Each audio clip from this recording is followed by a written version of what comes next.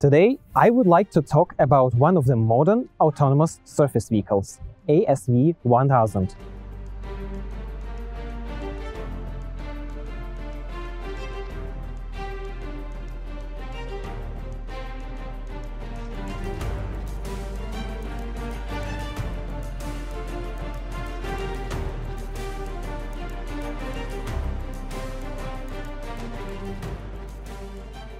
Designed to carry out a wide range of tasks based on its payload and customers' requirements, this vessel offers impressive versatility. It has a range of 500 kilometers and payload capacity of 1 ton. The hull of the vehicle has a double hull design featuring lightweight filter material between the layers and internal sections.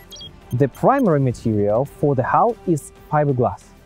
The vessel is equipped with modern propulsion system based on a diesel engine with approximately 106 kilowatts of power, paired with a water jet propulsor.